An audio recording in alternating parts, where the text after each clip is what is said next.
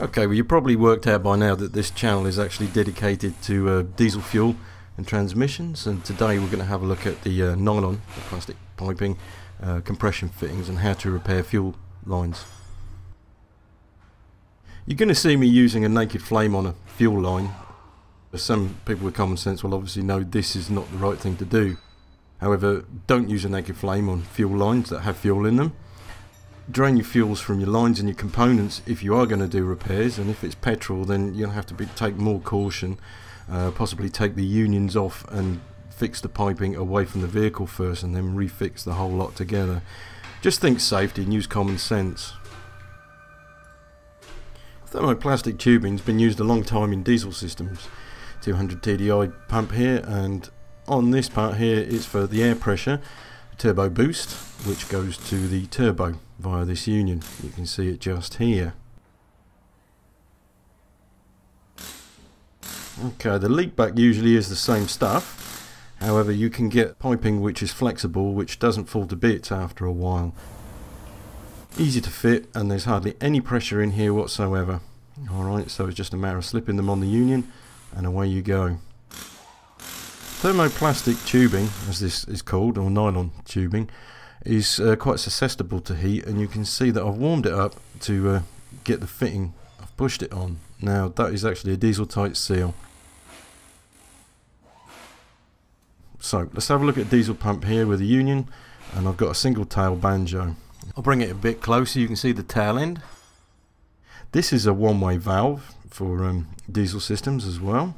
You can use it with veg oil, and I did with 12mm piping at some point on a modification. To remove the tubing you can use a sharp knife, and notice I'm pushing this away from my hand so I'm not cutting myself, just in case it slips. But it's a matter of just putting a split in it and then just twisting it to remove it from the tail.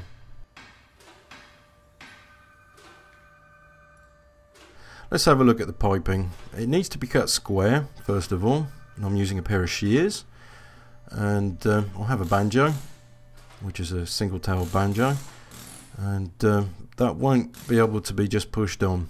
So what I'm going to use is a little bit of heat here with a lighter, just warming the plastic through, and it doesn't take much. You could use boiling water, however I've chosen to use a lighter here. Okay, it's a bit of a struggle. You apply some heat, just enough. If you put too much on it, it will destroy the piping. Okay, you can see how far that's gone on. Then just a little bit more heat, and she's home.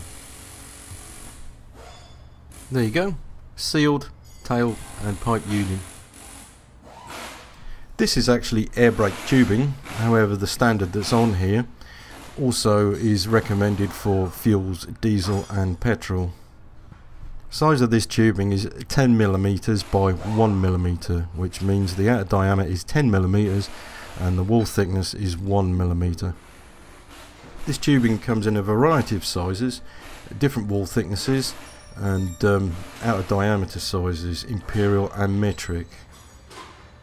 So if you're looking for fuel piping, you want to get it so it's either DIN 73378 or DIN 74324. Now these are air pressure and fuel standard piping. Using something like this, you may as well be pissing in the wind, because it's not a good thing, and you need a clean cut so you can fit compression fittings and snapping fittings tidily. What I've got here is a pair of shears. There's varying types. Now this comes with a few spares in the hilt, and these blades are very sharp. There are a few different types on the market. Well, this one happens to be made by Bluepoint, which is a subsidiary of Snap-on Tools. Not only the blades are interchangeable, but you also have an anvil where the blade lands onto. That is also interchangeable, which is handy to know. I generally like to store them in a lock position. You never know, if the wife gets hold of those and works out how to open it, what might happen to me. The hammer action on this is not brilliant, but it does cut very cleanly, and this is what you need when you're using tubing and using snapping fittings or compression fittings. You need a nice clean cut. These also do rubber hoses. including the cooling system hoses.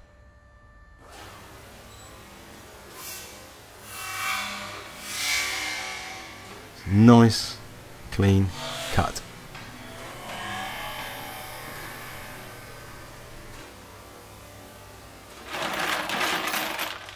Along with a massive array of air fittings and fittings that you can actually use for diesel pipes is the compression fitting. Compared to the push fit or quick fit fitting, which you push in, we're going to discuss this at a later date. This is actually a mechanical fitting. You need to screw it together. It clamps the pipe onto the union here. Use a couple of spanners to fit it, and this is a very good way of repairing pipes, either on the go or if you're doing a modification. The secret to these is that you need a ferrule inside the pipe tubing, anything from 6mm upwards, so when the olive clamps down onto the piping it will actually work properly, otherwise they fail. Alright, with these you nip them up and away you go. You have a airtight or a diesel type, or should I say fluid type fitting. You can use them on steel tubing as well, they work quite well. Now if this is done properly, that is what it should look like on the end. So you have your ferrule on the inside of the piping, this will grip up and it will work properly. This is a professional way of doing it. You'll see this also on something like a lift pump. You have your piping through a union and you can see the ferrule there and the olive. Now this is very important. Anything from 6mm upwards on the piping you need to put a ferrule inside, so consider that if you're using mechanical fittings. Okay, well there's a tutorial for today. I hope you enjoyed this and there'll be more on fittings later on.